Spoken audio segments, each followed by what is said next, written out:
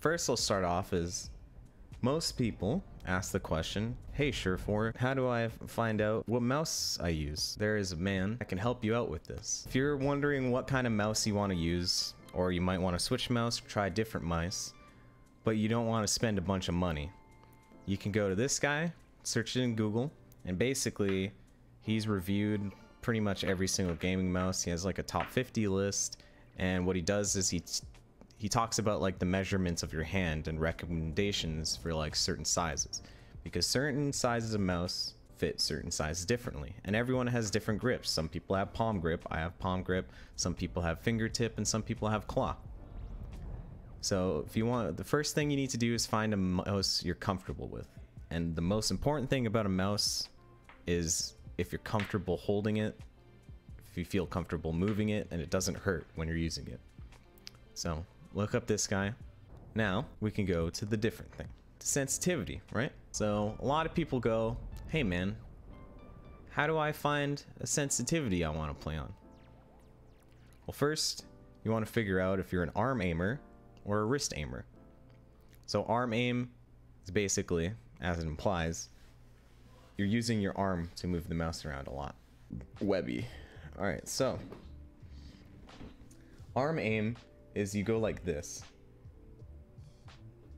You move across with your arm, and one of the reasons arm aim is good is you keep your mouse straight.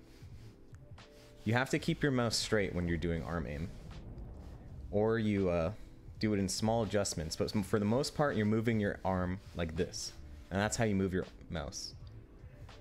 The reason that is good is because the speed at which you move your mouse is consistent. And what I mean by that is when you move across, it's consistent speeds, because you're keeping the sensor pretty much the same. Now wrist aim is different because you're mostly going like this, with a little bit of arms when you need to go up and down. Now this is really good for like tracking and stuff, because you can do really minute changes and like just follow people, kind of like a paintbrush. And arm aiming, you can get like kind of wobbly. That's why arm aimers, when they're tracking, you see them jitter a lot, because they're like trying to do micro adjustments, whereas wrist aimers seem really smooth when they're tracking. But the thing with wrist aim is it's not as consistent flick wise, because sometimes when you flick, you still have to move your arm, but you're also moving the sensor while you're doing it. So it also like pushes it. So sometimes your flicks are inconsistent, or sometimes sway up, because the sensor becomes not at like the same spot and it'll move up. So the reason you can't do both is because of sensitivity. Now arm aimers, most of the time, have really low sensitivities, so they can actually control what they're doing. Every wrist aimer uses arm aim, and every arm aimer uses wrist aimer, but only minutely. So like I said, when you're an arm aimer, you do this, but really for really like minute stuff, they'll go like this. But for the most part, they're like only moving their arm around. Where wrist aimers will go like this for most of the stuff, and then if they really need to go somewhere else, they'll move it. But one is more predominant than the other. And so once you found out whether you're a wrist aimer or an arm aimer, then you find out your sensitivity. If you're an arm aimer, you usually go low sense wise, and that's because you need to control what you're doing a lot more. And if your sensitivity is too high, all right, now we can go back into Overwatch.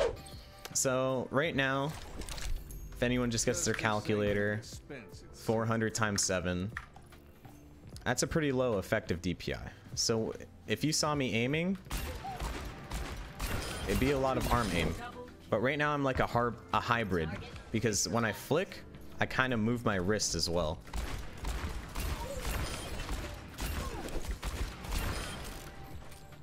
But I do a lot of arm because my sensitivity is low and I need to move it around a lot. But even though my sensitivity is so low, my aim is also a little bit easier to control, because I'm keeping my sensor in the same, like, I'm just keeping my sensor straight, so it's not like moving. So I can be more consistent usually. But that's not to say I can't do wrist on this low sense either. Say I'm standing still and I just want to do minute changes, I just do wrist. But predominantly, since I have to look around a lot. And then if I go even lower, this is how like some CS players play, where you're full arm. There's like no wrist movement. It's all just keeping the sensor straight, just flicking with my arm. Now this is a lot easier on training bots than it is on actual players. But this is what I mean by muscle memory.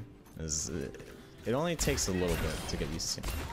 And then there's the opposite end of the spectrum, where you go full wrist. So let's put my sensitivity like 14, which was like 2 times. So this is where I'm barely moving my arm at all, and I'm only doing wrist. It was awesome playing. And most of like 360 is just like barely moving my arm.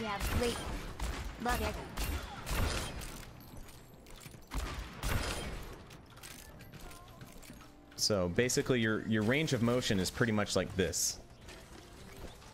Unless you're rarely going like this. And as you can see, if you go like this compared to like this, it's inconsistent on what you're usually at. So you usually want to stay with what you're doing.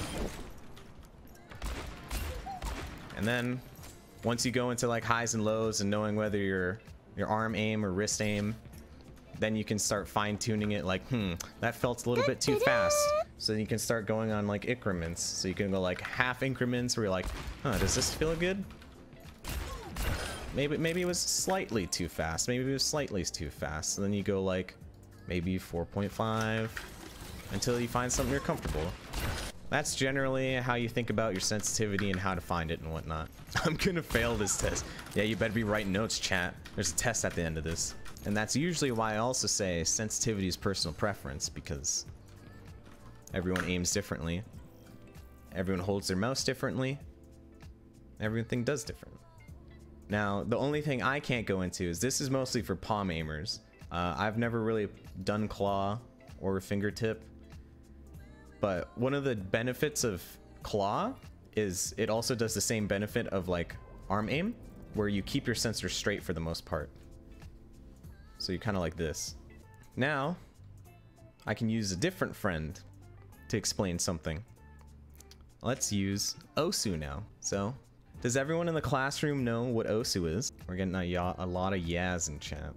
Of course people know what OSU is. Now, OSU does not help with your Overwatch aim, but it can teach you principles to Overwatch aim. And I thought about this while I was playing Overwatch. While I was playing OSU one day.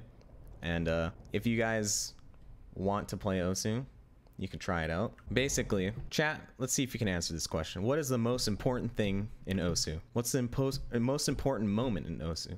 All right, I'm seeing a lot of people. All right. So if you answered anything either than when you click, you're wrong. Clicking when you decide to press your key, that is the most important thing in OSU. Now, to prove this, I'll show you why. So let's go to a really hard song, right? I'm probably not going to be able to do it because I'm not good enough yet.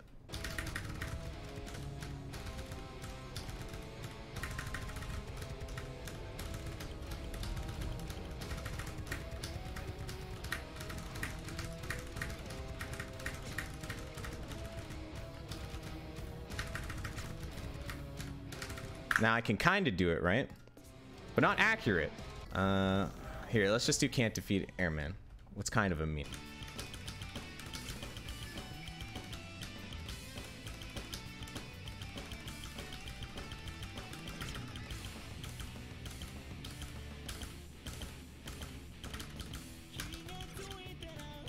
Now I'm messing up a lot, but that proves my point. Now, I can aim at the targets pretty well, right? But I can miss. But say I put on relax mode, I'm pretty much not gonna miss for the most part. Now, A lot of you may be thinking, well, what does this have to do with anything, Mr. Surefour?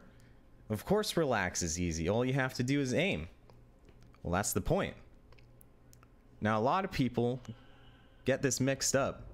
They say, oh man, my aim's really bad right now. So like if you're playing Osu and you're like, holy fuck, I'm missing so much, my aim's really bad. If you just put on relax mode, you'll see that you pretty much hit everything. The problem is you may not be clicking. And the reason I'm saying this is because the most important part of aiming in general is not how you aim, not whether you stop on the target correctly. Like you don't always have to like go right to someone's head and stop on it. The most important part is whether you click on their head. So when you're trying to shoot or when you're trying to click heads, don't be thinking about where your cursor is. Think about when you need to click, if that makes sense. Basically, you have to trust that you're comfortable in your own sensitivity and your hand's just gonna move when you want to click. As soon as you start looking at your own cursor or your own crosshair, you start losing time on when you want to click on them. Like if you're moving to when they're going to, and you're waiting to see when your cursor goes to their head to click, they might move. And that's why flick shots are really good, because you go, the guy's right there, I want to click on his head now, and you say, I'm gonna click, I'm gonna click, I'm gonna click. Basically, you're telling your cursor when you want to click, not when your cursor isn't telling you when you want to click. And I think a good video for this, everyone's seen this clip probably, maybe not everyone.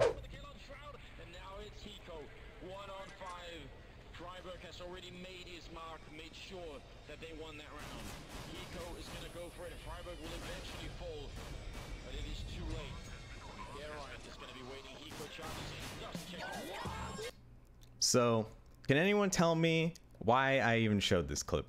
The reason for it is he didn't even stop on his head when he clicked. He overshot. He was right here and he ended up right here. Now basically, when he starts getting shot at, there's only one place he could really be. So in his mind, when he's moving his mouse, he just clicks. He doesn't stop over there. He just assumes where he will be when he needs to shoot. And that's how it is. A lot of time people overshoot, but they will click at the right time. Basically, you're just trusting that your cursor will be somewhere where you need it to be when you click. He's not waiting for his crosshair to be on his head before he clicks. He just kind of moves his mouse and clicks. And that's why he kind of just swipes. But he still shoots him. And then the second shot is the correction shot, in case he missed. Basically, the moral of the story on how you want to aim is you want to think about when you're clicking rather than where your cursor is. And then finding the correct sensitivity and the comfortable mouse is just helping you be confident that when you're moving your mouse, it'll just be there when you click. So basically, what's the point of a crosshair? I think that's his question. So as you get used to moving your mouse and as you get used to muscle memory, and this just happens with practice, this is also how some people better than others, some people just pick it up quicker, some people just have natural affinities to thing. What all it comes down to is practice and years of experience. But the reason you have a crosshair is so you know exactly where. It's like basically a measurement tool. So if your crosshair is right here, if you've been playing the game long enough, you know I know my hand needs to move this much to get to this head. It's just a measurement tool. Theoretically, you could just play with no crosshair, but a crosshair helps you basically have a visual aid on how much you actually have to move it. So if you're here and you want to go to the far left robot, you're like, holy fuck, I need to move my mouse a lot. But it's basically a measurement tool on how much you need to move your arm, if that makes any sense. Say you're walking and you're like, oh god, I see an enemy, and your crosshair's here when you saw him. First, you kind of quickly see how long, or this all happens in your head really quick when you actually want to do it, so I'm kind of stumbling and explaining it. But first thing you do is see the target you want to shoot at, notice how far away they are, and then decide when you want to click. And that all happens at a split second. And then when you decide when you want to click is when you move your mouse. So you're like, I want to click now. I want to click now. I want to click now. It's not like I want to click now. I want to click now. Because you move, you lose a split second. Now. And then you can try like over flicking, but trying to like shoot when you're over flicking. Because you don't always have to stop right on the target. You just have to know when you need to click on the target, pretty much. In Osu and in the actual game, the most important thing is not your aim, but when you want to click. And Osu helps you realize this because like you can see the reason I learned this in Osu, or how it gave me the idea, is because in Osu the game is telling you when you need to click, and you can see that by the circle closing on the circle, and you just need to know the timing. But of course the most important thing is clicking when you need to. So basically Osu is like the very, very base of like learning how to aim and be accurate, and it's kind of helping you do it. And that's the other thing in Osu. You want to be looking at when you need to click, not where your cursor is on the screen, because you just need to trust that your cursor is going to be on the target when you need to click. And that comes to like the whole, when you want to click, that's when you're moving your hand. Tracking in its fundamental sense is just sticking on a target. Make sure you're always on them, right? Now tracking, and this is why I say wrist aim is the best for tracking, is because it's all about small adjustments. Small adjustments. And just making sure you keep on the person. After this DM, I'll give you guys some comparatives between the different aim styles and what you need for them. Basically, tracking is like, looking for my guy, looking my friend, there he is. Now I just need to stick on him. Instead of like flicking where you're moving your mouse and then you're clicking, you're deciding when you click, you're just clicking all the time.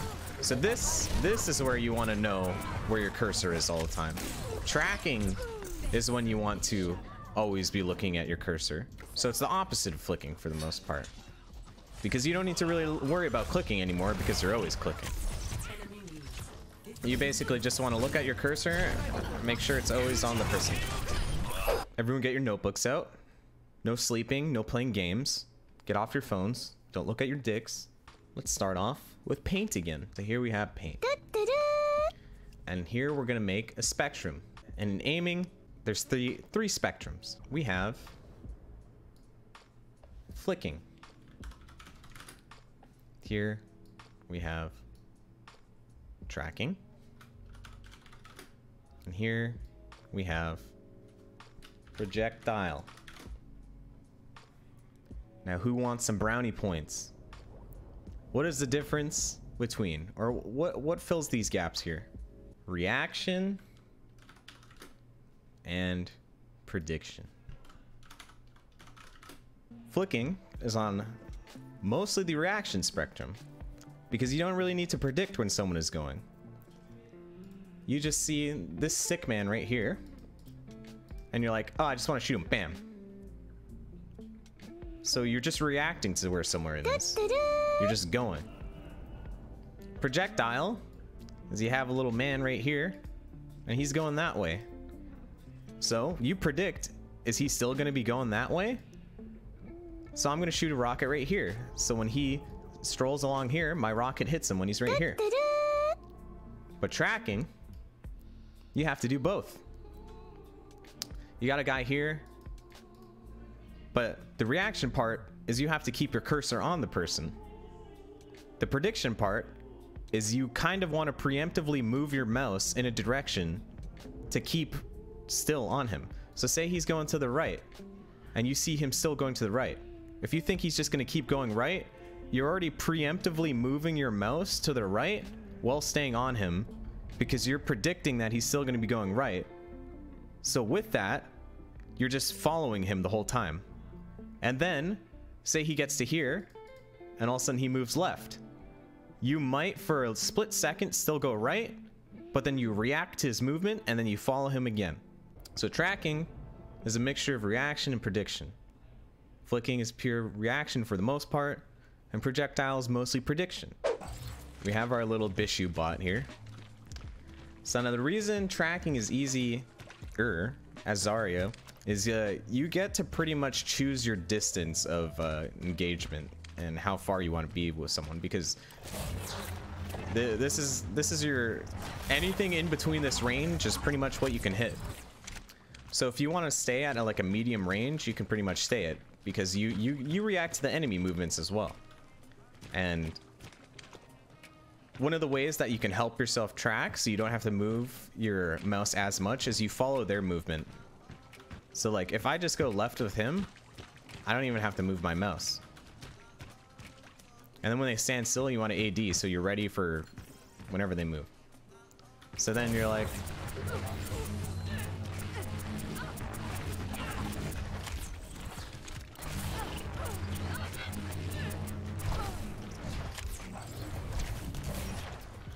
a lot of the times, if you're mostly moving your mouse to aim, it's better to go the opposite direction of what they're going.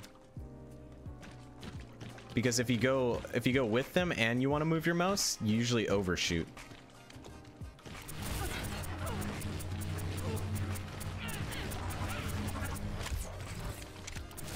But say they're going right, I just assume they keep going right. God fucking damn it. Why is she all of a sudden using bubbles? Anyways, if she's going right, I'm pretty much assuming she's going right and just looking towards it and still following it. And then when she stops, I might overshoot, but I correct myself quickly. The reason that tracking is a little bit harder as Tracer is your distances and how fast you have to move your mouse differ a lot. So with Zarya, you can pretty much just like stay at a medium distance the whole time, and you have a pretty consistent way you have to move your mouse. But as soon as you're a Tracer, you have to blink and then get real close, go far away and then track little, then track really close again. So with Tracer, you pretty much have to like preemptively move your mouse when you blink on someone, so you're ready to track. And then you have to have really good reaction time and good vision when you go right on someone, that you can like accurately look at how they're moving while staying safe. So that's why tracking on Tracer is different than tracking on Zarya. And that's why a lot of players usually have different Tracer senses, because it needs to be a little bit higher. All right, I'm about to teach you the most important thing in Overwatch. Aim isn't even the most important thing in Overwatch. It's abusing the bullshit movement mechanics in this game. All right, so how do you dodge a Widowmaker, chat? There's plenty of ways. You AD spam. AD. But you don't only want to AD. Why is that, chat? Because your head stays at the same level. And sometimes the Widowmaker can just flick and get lucky when you're AD-ing. So you also want to crouch. And that makes it so your head dips down. But you don't want to crouch spam in a V like this. Basically, you want to crouch so your head goes in like a reverse V. Or you switch it up so it's more like a weird N. So they have to predict whether you're going to be here, here, here, or here, instead of just here, here, here, or here, and here. If you're doing straight left, they only have to do here, or here, or here. This, they have to do all of this. But this, they got a lot they have to try and shoot if they want to one-shot your head. If you do it back and forth, you can make an infinity symbol. But then you get shot here. Basically, what happens is it's really hard to see without like someone doing it for me, but when you're moving left, your head goes to the right. When you move right, your head peeks to the right a bit.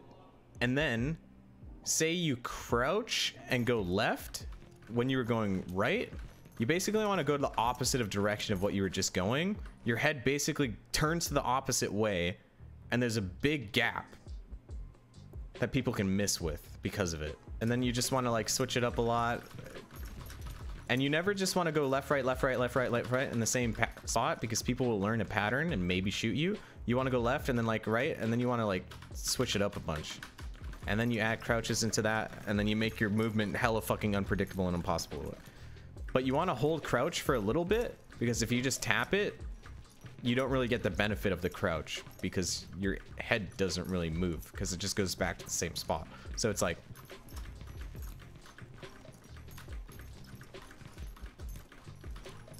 that. So when you're dodging projectile heroes, you're here, this is you, this is chat, smile. When you're dodging a projectile hero and you're going to the right, you wanna think about when he's gonna shoot. So basically, to predict, you have to counter predict how you're getting predicted to dodge projectile heroes. For a Hanzo, for example, he's right here, he's got his bow, and he wants to bone you, dude, right? He wants to bone and arrow you.